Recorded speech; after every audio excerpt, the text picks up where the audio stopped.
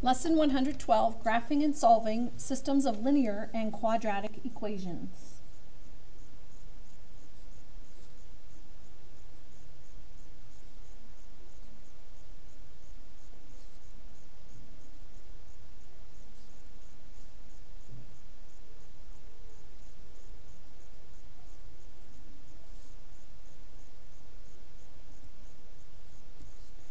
When you have a graph and you're trying to find a solution to a system of equations, the solutions are just the points of intersection.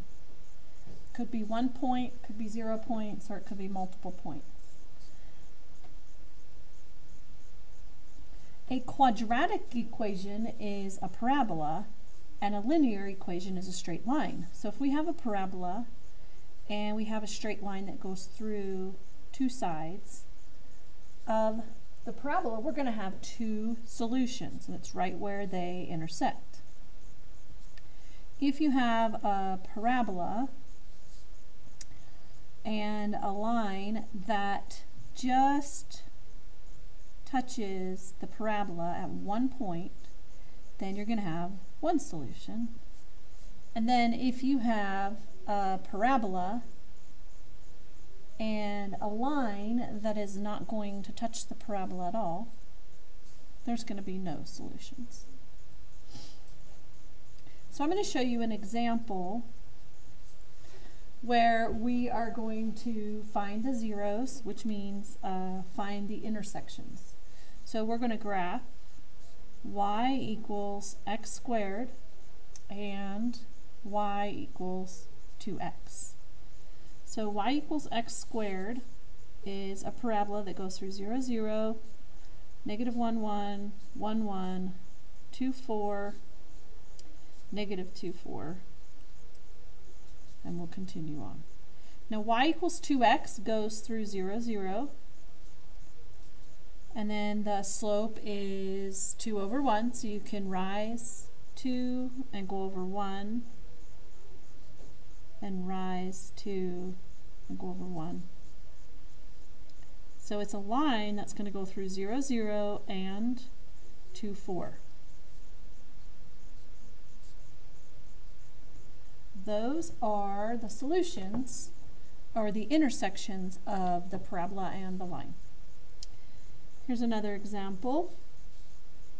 If we're asked to find the solution to y equals x and y equals x squared plus 2. So y equals x goes through 0, 0, 1, 1, 2, 2, 3, 3, so on and so forth.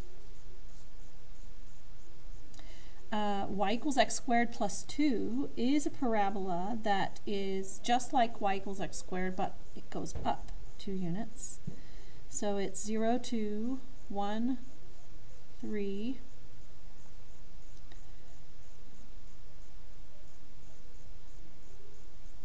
and 2, 6.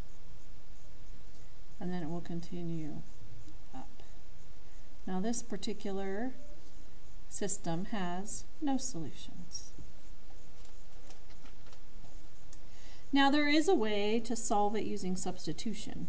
So if we had our system, we had y equals negative x plus 1, and we had y equals x squared plus 3x plus 3. I can take the first equation, y equals negative x plus 1, and I can plug that in for y in my second equation. So since y equals both of those, they both have to be equal to each other. So what I do is I want to set equal to 0. So I want to get 0 on this side. So I'm going to add x and subtract 1. Add x, subtract 1. And I get 0 equals x squared plus 4x plus 2.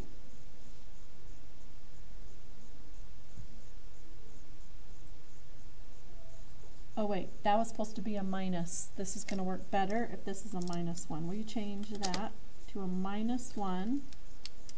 That way when we add 1 to both sides, this becomes a 4, and now it's a perfect square trinomial, and we can factor it.